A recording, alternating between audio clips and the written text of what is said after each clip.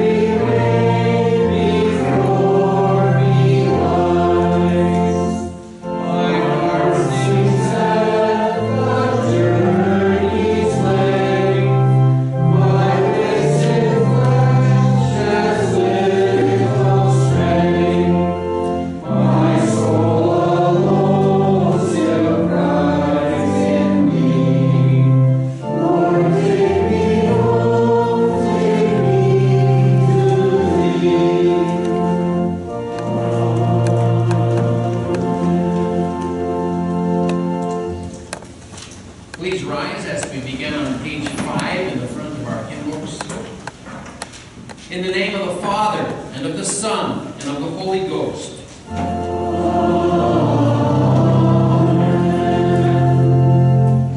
Beloved in the Lord, let us draw near with a true heart and confess our sins unto God our Father, beseeching Him in the name of our Lord Jesus Christ to grant us forgiveness.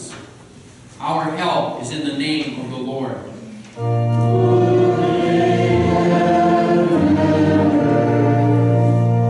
I said, I will confess my transgressions unto the Lord.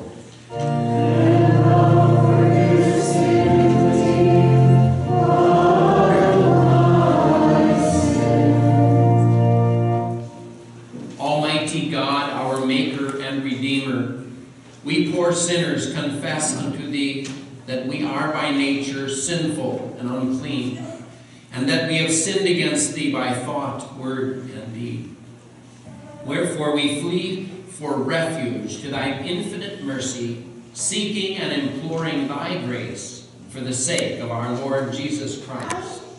O most merciful God, who hast given Thy only begotten Son to die for us, have mercy upon us, and for His sake grant us remission of all our sins, and by Thy Holy Spirit increase in us true knowledge of Thee, and of Thy will, and true obedience to Thy word, to the end that by Thy grace we may come to everlasting life, through Jesus Christ our Lord. Amen. Almighty God, our Heavenly Father, hath had mercy upon us, and has given His only Son to die for us, and for His sake forgives us all our sins. To them that believe on His name, He giveth the power to become sons of God, and has promised them His Holy Spirit. He that believeth and is baptized shall be saved. Grant this, Lord, unto us all.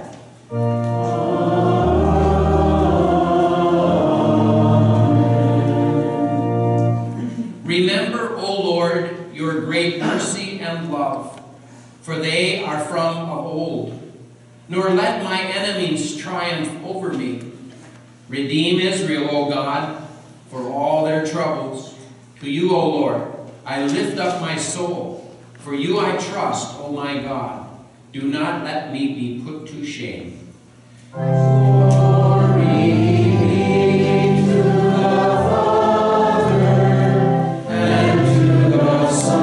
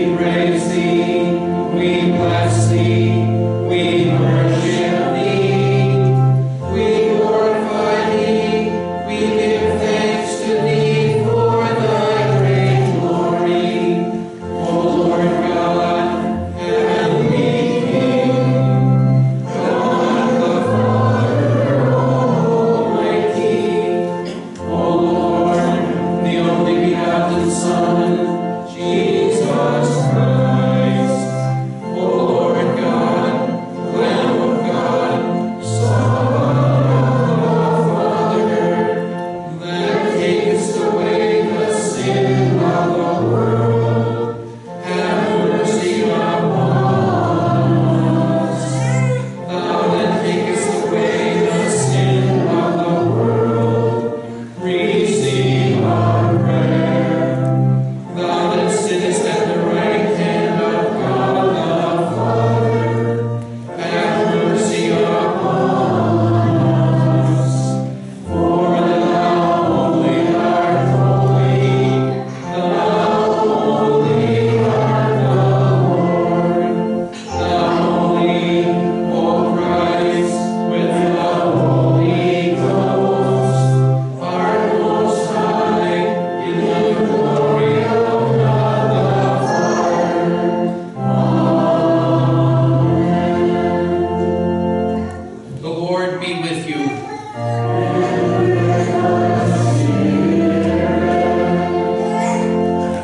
Let us pray. O God, you see that we have no strength in ourselves. Protect us from the evil that surrounds us and from the temptations that rise within us. We ask this for the sake of Jesus Christ, your Son, our Lord, who lives and reigns with you in the Holy Spirit, one God, now and forever.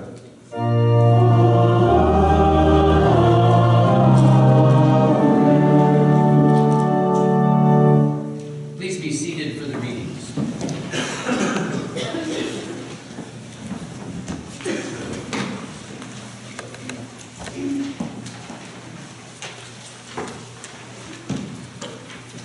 This Sunday is called Reminiscing, or Second Sunday in Lent. And while we plead to God to be merciful, mindful of His mercy, and steadfast in His love, we remember our failings. His mercy is constant, but we have frequently forgotten and fallen back into our old ways. Yet we lift up our souls to God and trust in Him to forgive and forget and to deliver us. Let us not be put to shame by our enemies as we look forward to the preparation for the rising of newness of life at Easter. We should learn to be more and more careful and how we walk pleasing to God. During the Christmas season, we have thoughts of a humble child in Bethlehem. And although He came in humility, let us never forget that He is none other than the Lord Himself. And by taking on His human nature, Jesus not only entered humanity, but He changed it forever. In our first lesson, He invades us with righteousness and strength and the overthrow of power and the power of sin and death. And He exerts that power into our lives in words that reveal to, again, God's, and having faith in Him only makes us righteous in His sight. Our first lesson is from the Old Testament reading of Isaiah 45, verses 20 through 25. Gather together and come. Assemble, you fugitives from the nations. Ignorant are those who carry about idols of wood, who pray to gods that cannot save. Declare what is to be. Present it. Let them take counsel together. For who foretold this long ago? Who declared it from the distant past? Was it not I, the Lord? And there is no God apart from me. A righteous God and a Savior, there is none but me.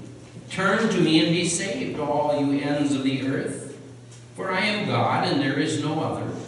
By myself I have sworn, my mouth has turned in all integrity, a word that will not be revoked. Before me every knee will bow, by me every tongue will swear. They will say to me, in the Lord alone are our righteousness and strength. And all who rage against him will come to him and be put to shame. But in the Lord, all the descendants of Israel will be found righteous and will exalt. Here endeth our first reading. In the epistle lesson, the church of Thessalonica was one of St. Paul's favorite congregations. And in motherly affection, he writes, "Be holy. This is the purpose and aim of redemption. That is the will of God. Our sanctification is also the purpose of Lenten season and preparing for Easter. So through holy baptism, holy communion, the contemplation of the scriptures, the sermons, all these means are ways that grace is bestowed upon us and how we learn about our Lord's death and resurrection. With God's help, we are inspired to live God-pleasing lives. We need to be reminded that we must be on guard of the old evil foe. The epistle lesson for this, the second Sunday in Lent, is written in the 4th chapter of 1 Thessalonians, reading verses 1 through 7. Finally, brothers, we instruct you how to live in order to please God, as in fact you are living. Now we ask you and urge you in the Lord Jesus to do this more and more. For you know what instructions we gave you by the authority of the Lord Jesus. It is God's will that you should be sanctified, that you should avoid sexual immorality, that each of you should learn to control his own body in a way that is holy and honorable, not in passionate lust like the heathen who do not know God. And that in this manner no one should wrong his brother or take advantage of him. The Lord will punish the man for all such sins, as we have already told you and warned you. For God did not call us to be impure, but to live a holy life. Here endeth the epistle, and we join in the gradual. Christ humbled himself and became obedient to the point of death, even the death on the cross. In the gospel lesson, we see the determined effort of the evil spirit to possess and defeat. We also see the faith of the Canaanite woman in her struggle in faith. A faith that would not take no for an answer. It confesses and perseveres. It grows into the mighty power that conquers Christ's seemingly reluctance to help. The Holy Gospel is written in the 15th chapter of St. Matthew, reading verses 21 through 28. Please rise for the reading. Glory be to thee, Lord. Leaving that place, Jesus withdrew to the region of Tyre and Sidon. A Canaanite woman from the vicinity came to him, crying out, "Lord, Son of David, have mercy on me. My daughter is suffering terribly from demon possession." Jesus did not answer her a word. So his disciples came to him and urged him, "Send her away. She keeps crying out after us." He answered, "I was sent only to the lost sheep of Israel." The woman came and knelt before him. "Lord, help me," she said. He replied, "It is not right to take the children's bread and toss it to their dogs." "Yes, Lord," she said, "but even the dogs eat the crumbs that fall from the master's table." Then Jesus answered, "Woman, you have great faith. Your request is granted." And her daughter was healed from that very hour. Here endeth the gospel of our Lord and Savior Jesus Christ. Praise be to thee, Lord Christ. Let us confess our Christian faith in the words of the Apostles' Creed found on page 12. I believe in God the Father Almighty, maker of heaven and earth, and in Jesus Christ, his only Son, our Lord, who was conceived by the Holy Ghost, born of the Virgin Mary,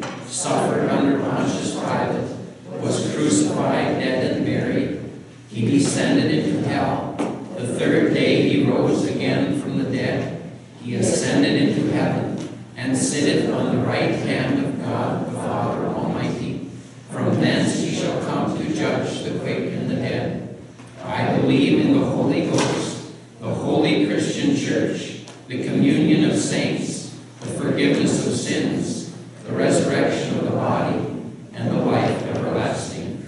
Amen.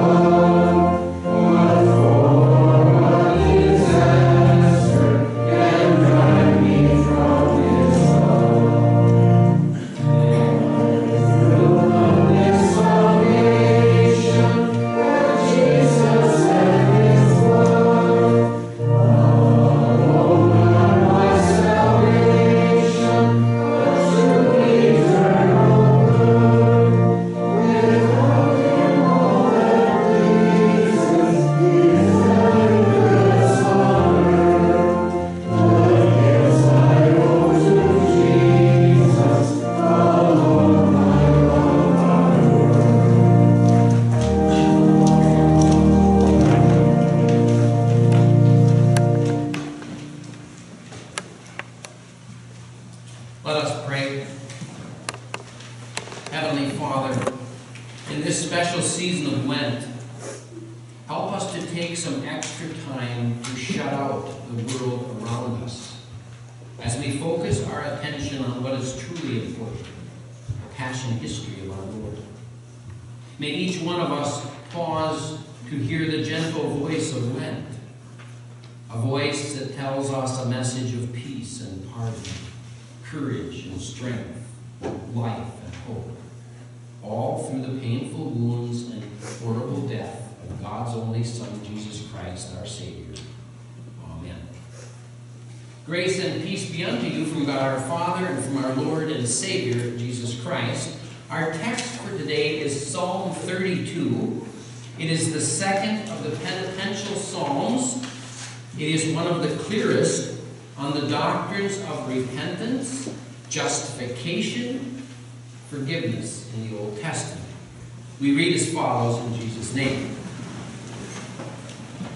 Blessed is he whose transgressions are forgiven, whose sins are covered. Blessed is the man whose sins the Lord does not count against him, and in whose spirit there is no deceit. When I kept silent, my bones wasted away through my groaning all day long. For day and night your hand was heavy upon me. My strength was zapped as in the heat of summer. Then I acknowledged my sin to you and did not cover up my iniquity. I said, I will confess my transgressions unto the Lord, and you forgave the guilt of my sin. Therefore, let everyone who is godly pray to you while you may be found. Surely, when the mighty waters rise, they will not reach him. You are my hiding place. You will protect me from trouble and surround me with songs of deliverance. I will instruct you and teach you in the way you should go. I will counsel you and watch over you. Do not be like the horse or the mule, which have no understanding, but must be controlled by bit and bridle, or they will not come to you. Many are the woes of the wicked, but the Lord's unfailing love surrounds the man who trusts in him. Rejoice in the Lord and be glad, you righteous, and sing, all you who are upright in heart. O Lord, sanctify us by your truth. Your word is truth. Amen. Again, Christ's passion and death has to do with who we are as Christians and that we need confession and absolution. Now, confession involves, first of all, speaking the truth about who we are before God according to his righteous law. By nature, we hide from God. We don't want him to know who we really are, but this hiding only results in spiritual and physical disaster. By speaking the truth, it frees us from the burden of self-justification or into thinking that I'm not guilty of sin. Have you ever hidden from God? Psalm 32 was written and prayed by King David. He compares the man who hides from God to the man who hides in God. Like Adam and Eve, like King David himself, like Judas Iscariot, we excel in hiding from God. You and I may be able to walk down the street and convince almost everybody that I'm a perfect Christian because I lead a upright and moral life. But we are often very good at hiding our thoughts and our actions, and for the most part, we can keep our thoughts of hatred or unfaithfulness or jealousy or adultery to ourselves. Our thoughts of coveting or wishing for something that isn't ours. We can even turn gossip into sounding like real sympathy for whoever happens to be under attack. Yes, we can hide our sins very well from others, but hiding from God does not work too well. Dear fellow redeemed, listen again to what happens in our text in verses 3 and 4. For when I kept silent, my bones wasted away through my groaning all day long. For day and night your hand was heavy upon me. My strength is dried up as that by the heat of summer. In other words, when we hide our sins from God, it has certain consequences. We hear about others in the coming week, but one of the consequences, which we will look at today, and we know very well, is guilt. What is guilt? Guilt is the power and rule of sin in our lives. It eats away at you, and it won't go away. You can try to cover it up with work. Some people use alcohol and drugs or other things that distract us, but guilt will not go away. That's God's law coming to bear on your life. It's uncomfortable. It's painful because it's supposed to be. For remember, God's purpose is to forgive you your sins. But to do that, he has to kill you with his law first. Our old Adam, our sinful nature, just doesn't want to be clean. And the more we try to hide our sin, the more sin is in control. You and I don't want God to see our sinfulness. So like the child hiding behind his hands in a hide-and-seek game, we are either afraid or we turn and blame God and make excuses for our sins, thinking that, oh, God won't see our sinfulness. And yet we are miserable. Our sin weighs heavy upon us. It holds us down. We may be able to put a happy face on for a day or an hour or a week, but guilt is always there. And that brings us back to God's purpose.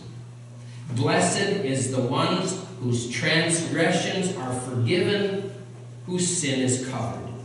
Psalm 32:1. We somehow get the crazy idea in our head that God is pleased with us if we cover up our sin.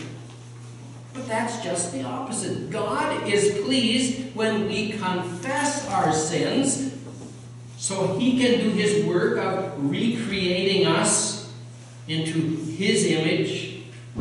God wants to forgive our sins more than anything else in the world. And as we heard from the confirmation students, our sins are already forgiven, whether we know it or even confess them. God lives to confess our sins. He even died to confess. So on the cross to forgive us our sins. And as Scripture says again, the angels in heaven rejoice over one sinner who repents. So that brings us to this question: how does God forgive my sins? And that's what Lent is all about. We hear the words from Luther's Small Catechism. What is the office of the keys?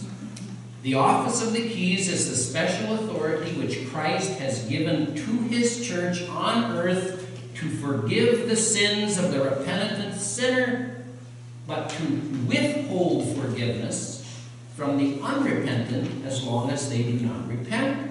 And where is this written? St. John the Evangelist writes in chapter 20, verse 22 and 23, "The Lord Jesus breathed on his disciples and said, 'Receive the Holy Spirit. If you forgive anyone his sins, they are forgiven. If you do not forgive them, they are not forgiven.'" God, in his mercy, has given the binding and loosing keys to the gate of heaven to his church to forgive sins. In other words, this is the place where God comes to forgive our sins. The sins of the penitent sinner, who are sorry for their sins, who believe in Jesus Christ as their true Savior. And God does this in several ways. He forgives our sins when we hear his preaching, through the hearing of God's word, through the Lord's Supper, through baptism, and through two different kinds of absolution.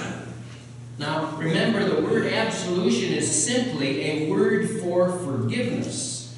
And these two special ways that God absolves us or forgives our sins, one we know very well. The other, again, as a reminder, we may not use at all. First, it is called general confession and absolution. We did that at the beginning of the service. "I, a poor miserable sinner, confess unto you all my sins and iniquities. And then I, as your pastor, absolve or forgive your sins in the name of the Father, the Son, and the Holy Spirit." Now remember, it's not me doing that, it is God doing that through me. The second kind of confession and absolution is called individual confession. This is one where many of you may not have ever done. This is when someone comes to the pastor privately or individually and confesses their sins, sins that are weighing heavy upon them, trouble or torturing them, so they can find no rest. They may have specific sins they confess, or maybe they aren't specific. Then using the word almost identically, "I forgive their sins in the name of the Father, the Son, and the Holy Spirit." This is like a hidden treasure in a shoebox. It is a gift of individual confession and absolution, but used very little among Lutherans. Human beings are by nature like that horse or mule that our psalm said. We don't know what's good for us. Rather than hear God's word of forgiveness, we by nature hide from God and stumble in our sin. My dear brothers and sisters in Christ, God seeks you out, and he wants nothing more than to forgive you your sins, to release you from pain and hurt that your sins bring to you. As we pray with the psalmist, "You are my hiding place for me. You preserve me from trouble. You surround me with shouts of deliverance." And as Paul wrote to the Colossians, "For you have died, and your life is hidden in Christ with Christ in God. This morning, I pray that you will run to God's mercy, that you confess your sins before him. Run to Christ Jesus, his holy word of absolution, so that we hide in God and not from God. For God wants to forgive us all our sin more than anything else. He will protect us. He will hold us in the palm of his hand. In Jesus' name we pray. Amen. Please rise. And now may the peace of God, which passes all our understanding, keep our hearts and minds through Christ Jesus. Amen.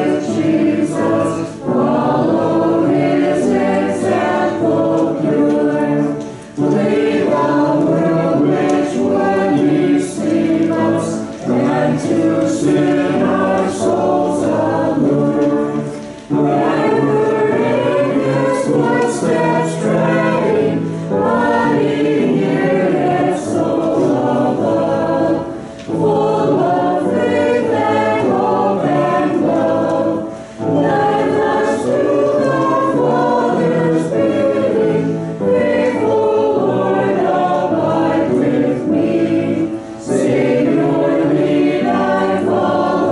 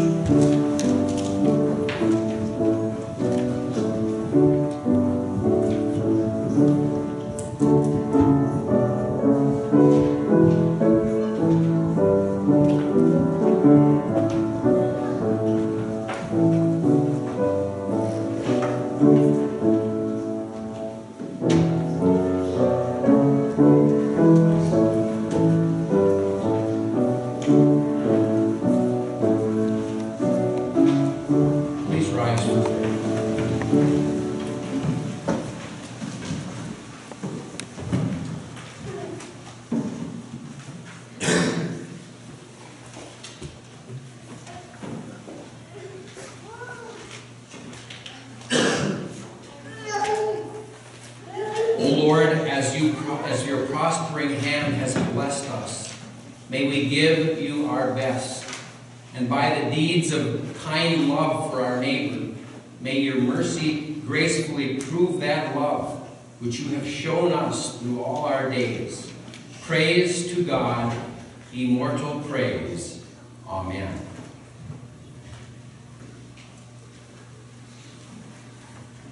Almighty and everlasting God, who are worthy to be had in reverence by all the children of men, we give thee most humble and hearty praise for the innumerable blessings, both temporal and spiritual, which without any merit or worthiness on our part thou hast bestowed upon us. We praise thee especially that thou hast preserved unto us in thy purity thy saving word and the sacred ordinances of thy house. And we beseech thee, O Lord, to preserve and extend thy kingdom of grace, to grant unto the Holy Church throughout the world purity of doctrine and faithful pastors, who shall preach the word in it with power, and help all who hear rightly to understand and truly believe it. Send forth laborers into the harvest, to open the door of faith unto all the heathen and unto the people of Israel. In mercy remember the enemies of thy church, and grant them repentance unto life.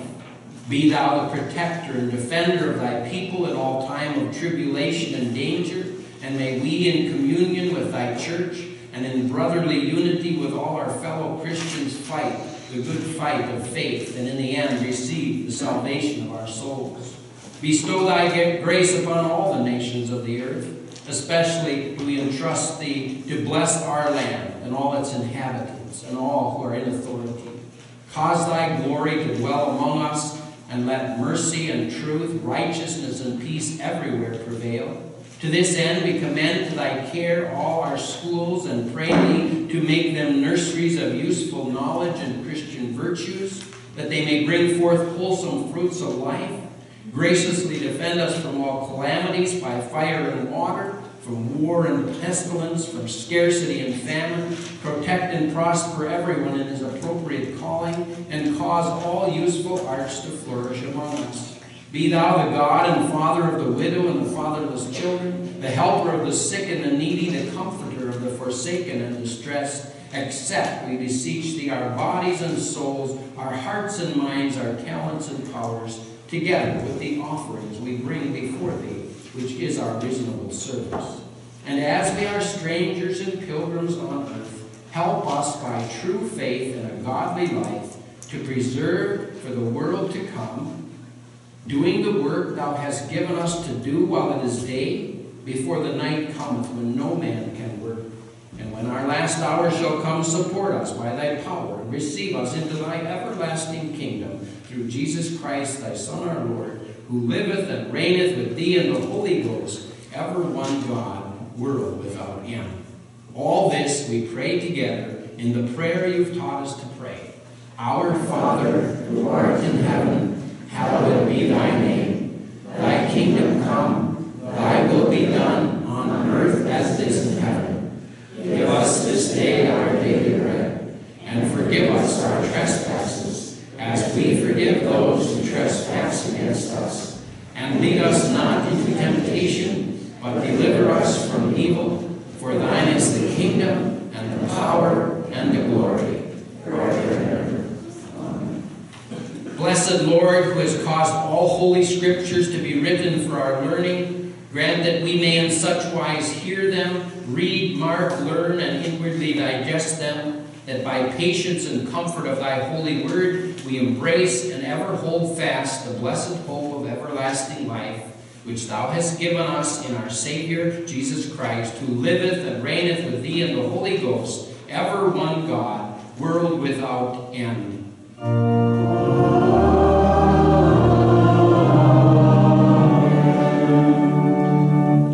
And now may the Lord bless you and keep you. May the Lord make his face to shine upon you and be gracious unto you. May the Lord lift up his countenance upon you and give you his peace. Amen.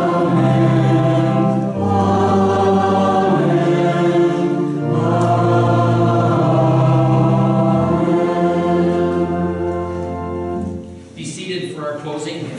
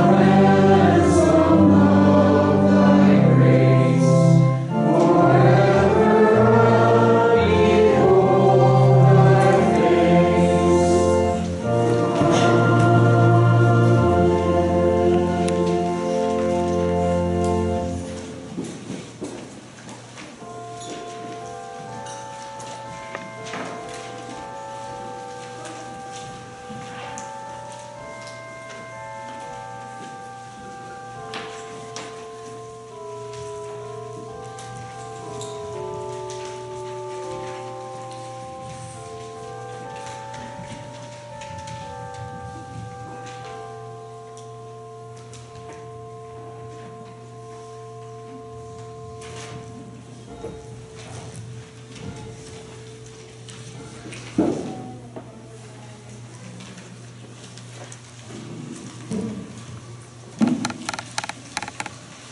morning. And thank you for worshiping with us on this beautiful sunny day. It's nice to have that. As far as the announcements, we thank the confirmation class again for their examination and teaching us, of course, what they've been studying. After coffee, we'll have a Sunday school teachers meeting, and then choir. Wednesday, confirmation at 4:30, Lenten supper at 5:45, and then choir 6:30 and worship at 7. And then next Sunday we have worship, coffee, and the ladies have a bake sale for us to get some goodies to take home, and then we'll have a council meeting on that day also. Please keep in your prayers Deanne Kwong. She is still at the Fargo Hospital, and she was hurt, and I was down and visited her, but she's doing a lot better, but they want to keep her there for a few more days yet, so keep her in your prayers. When we finish today, I'm going to go over that Bible study that we have started, and then it gives you information there that we will hand out. And then also, if you come in late, don't think you can't come into Bible study. We should leave the door open so you feel you can come in, because people are standing out in the hall. Please come in for Bible study. You're more than welcome for that, so don't think you've got to be outside. Anyway, then going on, the Board of Regents, they did receive the acceptance of this call for Bethany Lutheran College's 10th president. So we thank the Lord for that and wish him the best. Also, as you see there, how many of you remember what pi is from math class? Okay, it's 3.141569. So to have a little fun with that, since they have National Pie Day, the youth group is going to have a fundraiser where they bake pies for you. And you can order from 4 different kinds of pies and put it down on a sheet out there. And they can bake pies for you. And also on 315, which is about as close as we can get, they will have pie to sell with ice cream by the piece. So after church, you can buy pie and ice cream from the youth group, so they will serve you that. So please note that. Also, then Immanuel Church will again support that our seminary student with some gifts of money or cards at Easter. So we'll have a box put up. Look forward to that. Pick up your meditations, sign up for Easter lilies, and then also Lenten suppers. The other thing there is the youth group is going to go tubing at Detroit Mountain, so please sign up for that. That's for the whole family. Anyone that wants to go down the hill can certainly do that. Please keep that in mind. Okay, at this time then open your bulletins to that little white sheet that's there, and we'll go over that Bible study on this psalm that we just looked at. The theme verse for that is, "You are my hiding place. You preserve me from trouble. You surrender me with shouts of deliverance." So as we introduce this, we remember from the sermon how oftentimes we like to hide our sins. We think it's something, I'm better than other people because I can hide this sin, I can live through it, and I can take care of it myself. Because that's what the world kind of teaches us, doesn't it? Stand up for yourself, be a man, be whatever, so that we don't talk about those things. But God wants us to talk about it, because the sins are already forgiven. And as we do that to Him and receive absolution, it is comforting for our lives. It's not something that builds our ego. It's comforting for our lives to know that God knows about it. He already does, so that's the other part. Okay, so read together Psalm 32, 1 and 2. Let's say that together. "Blessed is he whose transgressions are forgiven, whose sins are covered. Blessed is the man whose sins the Lord does not count against him, and in whose spirit there is no deceit." So what does it mean to be blessed? You ever think about that? We're blessed, but how do we put it into words? How are we blessed? And just think about it in your life. The joy and the happiness you have. I don't know about you, but when I go home Sunday, it is so awesome. It's such a good feeling, and I don't know if I can even explain it, but to be given the ability or the call to serve you is so awesome. Don't forget that I'm preaching and commanding you, but it's just an awesome responsibility. And it's such a good feeling to be able to do that for you. And all of us should think about that. How God has blessed us, the joy we feel, and the thankfulness that we are forgiven sinners. We have such a benefit over most of the world, don't we? Who live in their sin and their disgusting lives and don't know where to turn or anything. And we are so blessed to have that. What is the reason, or what's the relationship then in this verse between transgressions forgiven and sins covered? Transgressions forgiven and sins covered. It's basically the same thing, isn't it? Just another way to say it. So it's basically the same thing. It's the release we have from our sins. So by not asking God for forgiveness, who do we deceive, ourselves or God? Ourselves, don't we? Yeah. You can answer too. You don't have to be quiet. This is a Bible study, so go ahead and answer. Okay, we look at Psalm 32, 3 and 4. Let's read that together. When I kept silent, my bones wasted away through my groaning all day long. For day and night your hand was heavy upon me. My strength was zapped as in the heat of summer. Think about that. How many of us have ever felt that? Those things there that they're talking about. When we have sinned against someone, doesn't it just eat at you? Doesn't you hurt way down to your bones sometimes? Don't you feel like, there's nothing I can do, I'm so worthless? Our strength is zapped. David really used some words there of explanation, doesn't he? So it says, what were David's special or physical consequences of keeping silent? Well, his bones groaning. His hand, God's hand was heavy upon him. His strength was zapped.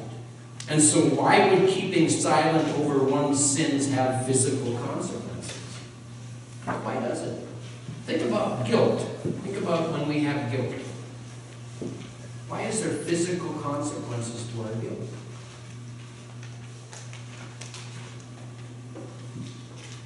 It's the way it's supposed to be, isn't it? If you know the stove is hot and you touch your hand on there, you know what? It's going to be hot, right? Don't do it. It's going to be hot.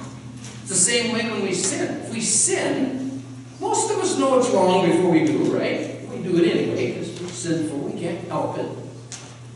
But then we know we have to do something to change that, right? We ask God to forgive us, and He gives us forgiveness. And it's so important to think about that and listen, because God wants us to forgive our sins, and He wants us to do it quickly. There's a Bible verse that talks about, often it's used in marriage counseling. Don't go to bed, anybody remember that? Angry, because what does it do? Anybody remember? It gives Satan a foothold. We go to bed angry against our spouse. How does the morning turn out if you went to bed angry? Not so good. Because now the devil's winning there a little bit. He's going to cause it, well, we're going to blame her. I'll blame him. He's just not forgiving, right? Just think of all these things that he's done against me. Okay? But if we ask for forgiveness, and men, I know we have to ask for forgiveness sometimes, even though if we don't understand it, but we do it anyway, right? Because that's what God wants us to do. Forgive and forgive and forgive and forgive. And when we do that, isn't the morning much better? And even the after results are often better too, right? Get a little hugging and kissing and all of those things that we love, men, right? So we think about that. That's the importance of that verse, isn't it? Because God wants us to forgive and do it quickly. Okay, the next one is Psalm 32, 5 and 6. When I acknowledged my sin to you and did not cover up my iniquities, I said, I will confess my transgressions to the Lord, and you forgave the guilt of my sin. Therefore let everyone who is godly pray to you while you may be found. Surely when the mighty waters rise, they will not reach him. So why are these words so familiar? Well, if you think about it, it's right from the confession is where that comes from. It's quoted in the second part of the confession of sins on page 15. So what does the word confess mean then? What does it mean to confess? First, it's speaking what? The truth about our sins, okay? And then it's also acknowledging God and what he says about our sins and what he gives us then. What are some things we confess in church? It's more than just sin. What else is it? What is that? What do I say after the readings? After the reading of the gospel? Let us confess our Christian faith in the words of creed, right? Creed. It's a confession of faith. So we not only confess our sins, we confess our faith. How else do we do that? Just being here, you're confessing your faith in God. Isn't that something? You did that without even thinking about it. All right, the next one is Psalm 32:7. You are my hiding place. You will protect me from trouble and surround me with songs of deliverance. So what does it mean to hide in God? What does it mean to hide in God? Be in his mercy. That's right. Be in his mercy. Ask God for forgiveness. He forgives us. We hide in his mercy. The devil says to us, what? You miserable person. God will never take you to heaven. And we have God over here saying, he's already forgiven. His page is clean. It's white. It's washed white with my blood. You have nothing to say. Isn't that fun? We can hide in God and he takes care of us. We go to judgment and Jesus says, wait a minute, this person has a white page. I died for his sins. That's wonderful, isn't it? Okay, so how does this hiding preserve me then from trouble that surrounds you? Because of the comfort we know we are forgiven. Nothing. We have nothing to be afraid of, right? We face death, the devil, and the world and our own sinful flesh all day long, but we don't have to fear that, because for one thing, Christ defeated death. He gave us salvation. He forgives our sins, and we have a home in heaven waiting. We don't have to fear any of those things. Paul tells us in Colossians and Romans, he describes baptism as our dying to sin and rising in righteousness forever. So baptism then is a covering, isn't it? It's like hiding in Christ. We hide in Christ through baptism and the Lord's Supper. So together now, let's Psalm 32:8. I will instruct you and teach you in the way you should go. I will counsel you and watch over you. The language here seems to switch to us. David's praying to God, but hear God speak. That isn't part of the Bible verse, sorry. Yeah, so anyway, in this part, it's like it's switching, right? So David was asking all these things, and now all of a sudden it says, I will instruct you. I will teach you. So is the message God gives to David here? Or what is the message God gives to David? We don't have to worry, do we? Because when we're in doubt, what is God going to do for us? Teach us, instruct us, counsel us, and watch over us. That's pretty comforting when we think about it. The next part there is in the Catechism. What is the office of the keys? And we read this in the sermon too. What is the office of the keys? Special authority which Christ has given to his church on earth to forgive the sins of the penitent sinner and withhold forgiveness from the unrepentant as long as they do not repent. So where do we receive the forgiveness of sins according to the Catechism? Where do we receive it? Through God's Word, right? So through God, the means of grace, the Word and the sacrament. And we can find that forgiving idea all through the Bible. Okay? How might this forgiveness and withholding of forgiveness relate to what David teaches us about confession and forgiveness? Think about that. What do we feel like when we haven't had our sins forgiven? I don't know about you, but I need to go to church every Sunday or whenever it's possible for me because I need my sins forgiven. And all of us should think that way. Oh, I don't need to go to church today. I'm too tired. I got stuff to do. Yeah, but our spirit, Joel says, we need God's forgiveness. We need that comfort that we receive there. We need to come and see our fellow Christians who love us the same way that we love God, they love God. Fellow sinners that can gather together and worship God. And how important that is. So, and it says, let's see, where is this written? And that's the part where St. John the Evangelist writes in chapter 20, where Jesus breathed on the disciples and said, receive the Holy Spirit. If you forgive anyone their sins, they are forgiven. If you do not forgive them, they are not forgiven. So, why is it important that sin is actually confessed, that is spoken and acknowledged, instead of simply having people read about it in the Bible? Is there a difference to come here and actually say, I, poor miserable sinner, confess unto you my sins, and then receiving absolution? There should be. It should comfort us, shouldn't it? I mean, we can read the Bible and say, yep, God forgave me. But if we hear it, so there's different kinds of learning, isn't there? There's learning by reading, there's learning by hearing, there's learning by doing. And so all of those things are important. It should give us more comfort and more joy and strength, right? Okay, read together Psalm 32:10 then. Many are the woes of the wicked, but the Lord's unfailing love surrounds the man who trusts in him. So how do we reconcile this verse with the simple fact that God's people suffer many sorrows? What are the many sorrows we suffer? Why do we suffer them? What makes them worse? Not asking for forgiveness, right?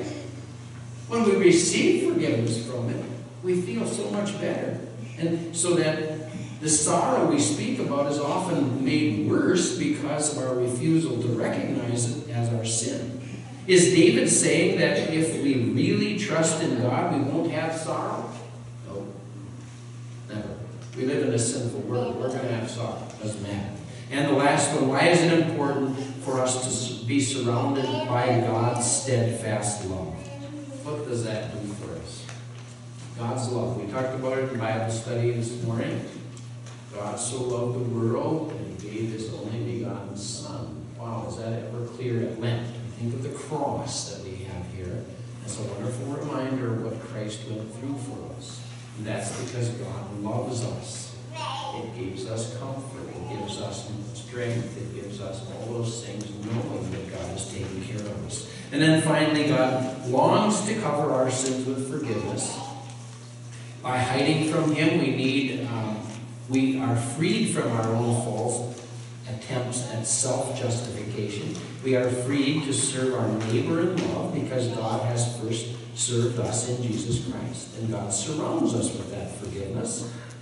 So the accusations of Satan have no power over us. So thank you very much.